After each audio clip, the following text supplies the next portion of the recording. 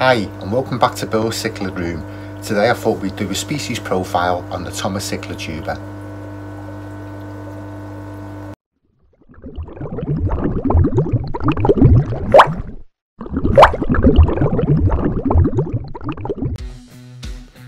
The Tomocichla tuba has been one of my wish list cichlids for as long as I can remember. The first time I really come across them was when I was watching a video by Wilhelm Heinz called Cichlids from the Crater Lakes, where there's a great scene of the female tuba leading a fry through a river in Lake Nicaragua. Ever since then I was desperate to get hold of them but couldn't find them anywhere.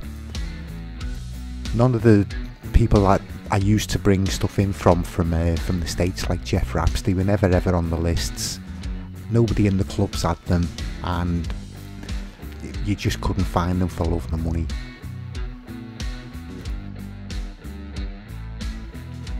The Tomocichla tuba come from Central America, from Nicaragua and Costa Rica. There is a lot of different colour morphs of them depending on where they're caught. Here's two of them here.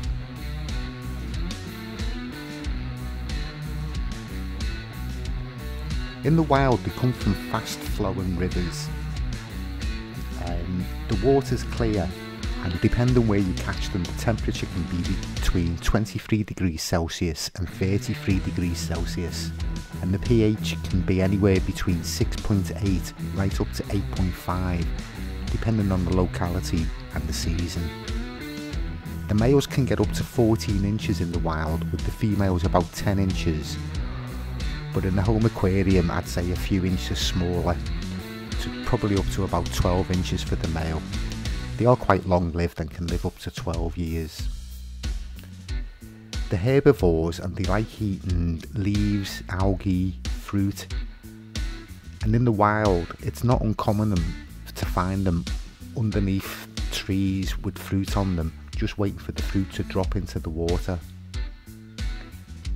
The substrate spawners and are said to be good parents. The fry are quite unusual. They have 3 vertical black bars and they look like bumblebees. Interestingly, the sister species, the Tomocichla Underwoodi fry, also showed the same sort of coloration.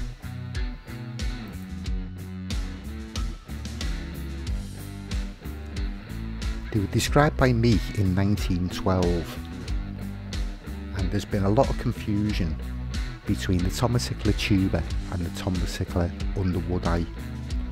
From all the research that I've done, it looks like the Underwoodi was described a little bit earlier by Regan in 1908. The Underwoodi later became a junior secondary name of the Herictes Underwoodi, which was described by Regan in 1906. That's now a junior synonym of the Cybordi. When we placed both of these species in Cyclosoma, it caused a duplication in name. Once the name has been replaced, it's permanent, even though Underwoodi was proposed as valid in 2016. It is thought that they were first imported into the hobby in the early 80s through French and German aquarists who were visiting Central America seeking new species.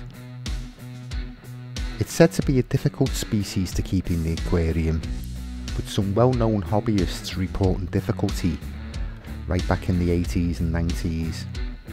When keeping youngsters, it's not unusual for some of them to stop eating and fade away and die, but this is said to pass once they reach maturity. They're an intelligent species and can recognise their owner.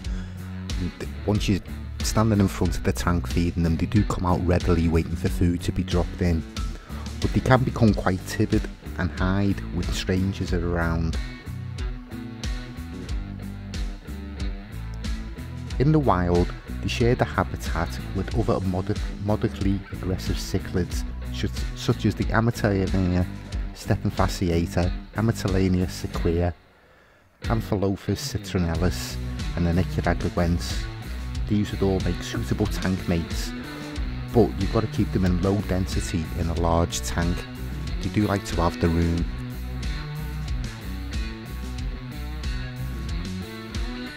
I'm lucky to have a group of 3 of them. I did start off with 6 in September, but 3 of them, one by one, did stop eating and fade away. But the group that I've got, the 3 that I've got left, are doing really well. They're about 3 inches now, but they are quite slow growing. I'm hoping to get some more in the near future. Hoping to grow them onto maturity and breed them in the future. I'll keep you updated with future videos on how I get on. Thanks for watching.